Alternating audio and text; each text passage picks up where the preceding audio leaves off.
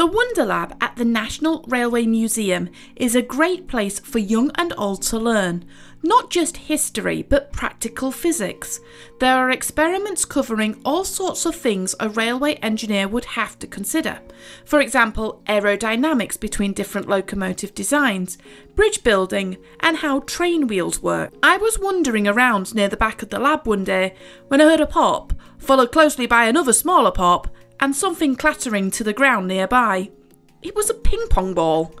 The poor volunteer at the other side of the Wonder Lab went a lovely shade of red, but rather than being annoyed at him for launching a projectile near my head, I was rather impressed that with just a little bit of air pressure, he had shot that ball a clear 50 feet.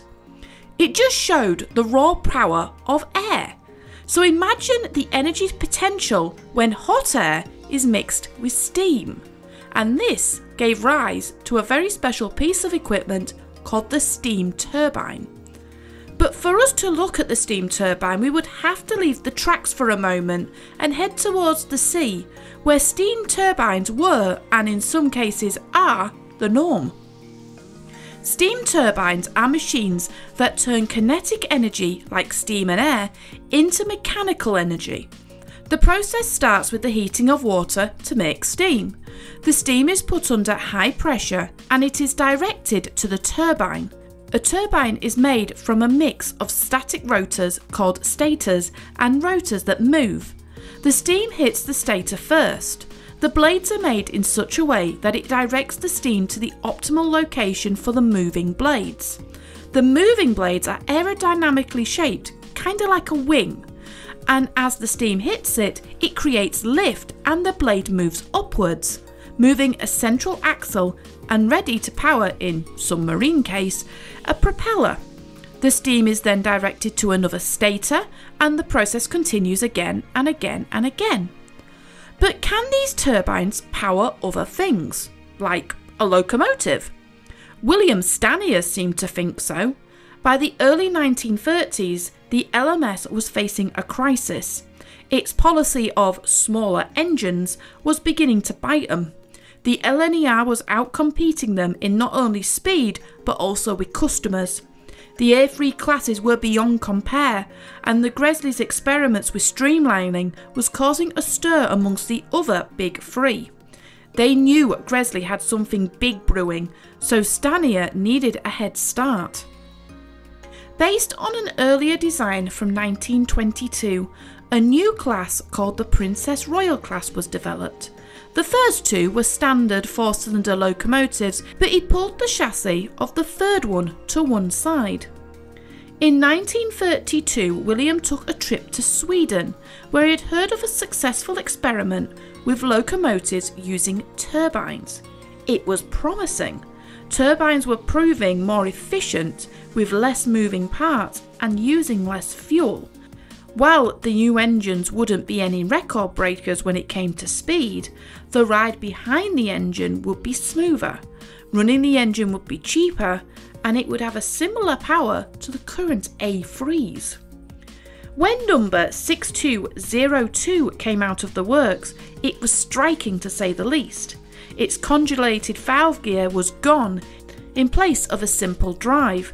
On the left side, a turbine would sit where the cylinder would be, and inside the cab, the fireman's job would remain unchanged, but the driver, instead of a regulator, there was now a control box.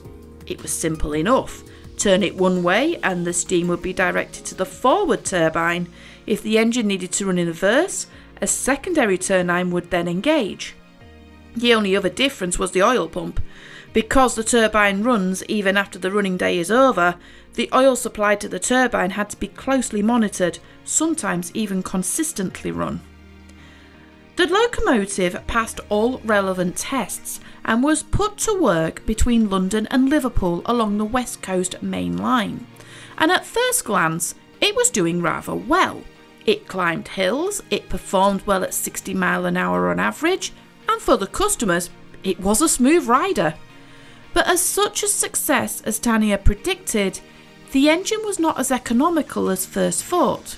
It was still better than most coal locomotives, but it wasn't enough to warrant the building of a second. And it was a good thing too, as the turbine proved a little finicky. Because of the lack of cylinders, the crew found that the blast pipe wasn't enough to remove the steam and smoke from the front of the engine.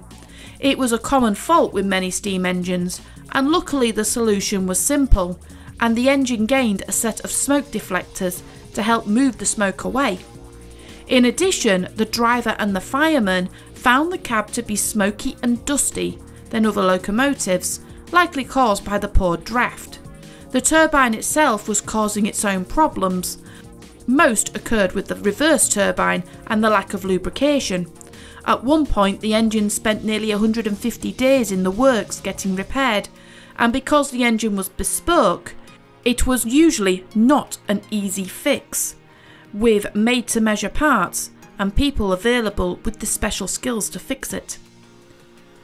The engine was still in service throughout the war. However, a main turbine failure in 1949 would set it aside. British Rail, who had now inherited the engine, were interested in standardisation rather than unique, and decided that it was a good time to pull the plug on the turbine project. The engine reappeared 3 years later as Princess Anne.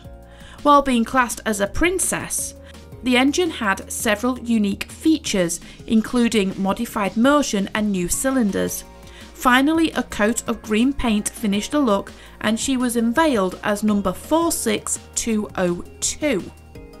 Sadly though, the engine would only see 8 weeks of service. The engine was scheduled to double head an express with Jubilee cast number 45637 Windward Island on an express run from London to Manchester.